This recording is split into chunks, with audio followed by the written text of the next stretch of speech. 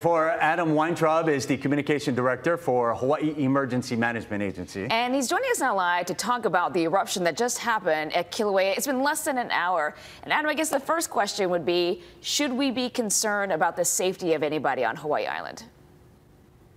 At this point, the data that we're receiving from the Hawaiian Volcano Observatories does not indicate that there's any activity outside the summit crater, which is entirely within Hawaiian Volcanoes National Park.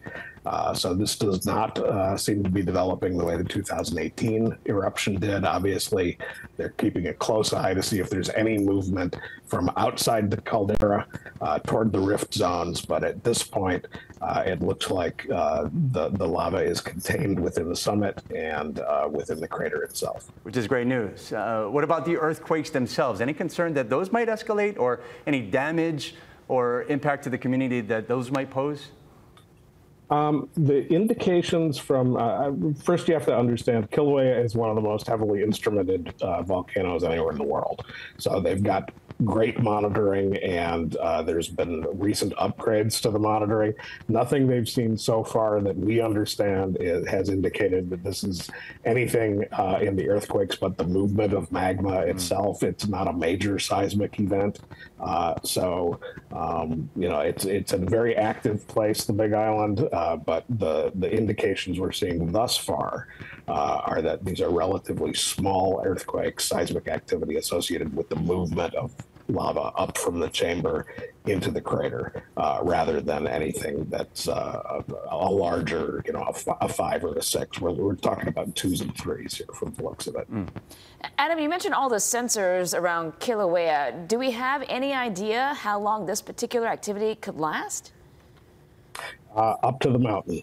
As always. The nice thing is that as they've increased instrumentation, we now have a much better feel for all of the various factors that go into the eruption, and we can. I've been very impressed by how well they've been able to project the starts of eruptions over on the Big Island in this most recent couple of years. So the folks at Hawaiian Volcano Observatories are doing a great job on this. Again, we're speaking to Adam Weintraub, the Communication Director for the Hawaii Emergency Management Agency. Adam, what strikes us is how quickly this happened. You know, just a little while ago, we were talking about how the level was, well, the alert level was raised from yellow to orange, and then less than an hour later, we see this erupting. You know, what does that say about the unpredictability of this situation? Well, HVO has been monitoring these mini swarms of earthquakes up underneath the summit area for weeks now. What the new instrumentation and what the network of instrumentation has done is that when it did finally make the break towards the surface, they were able to pick up that motion almost immediately and translate that into information that we could provide to the public, so that if there was any need for concern, we could have shared it immediately. Fortunately, in this case, so far, it doesn't look like it. The alert level for the aviation code was raised from orange to red by the Hawaiian Volcano Observatory. What does that mean for any flights in and around the state? Well, the aviation level is a reflection of the emissions that are coming out of the crater. The red designation indicates that you've got a lot of outgassing. You've got the possibility of Pele's hair, glass particles, ash, that sort of thing. For the moment, that's in the area immediately around the volcano. So because the air routes on the Big Island don't typically go over the active volcanic zone, the flights to Hilo generally track along the northern edge of the island and then cut south. This will be a precautionary measure that will bear watching, but until we start to see some of the data coming in as far as how much SO2 is being emitted, how much glass is being emitted, we won't have a great sense of what the threat is to breathing in the area or to the aviation. Kilauea tends not to be a particularly particulate heavy volcano compared to what is on the continental rim.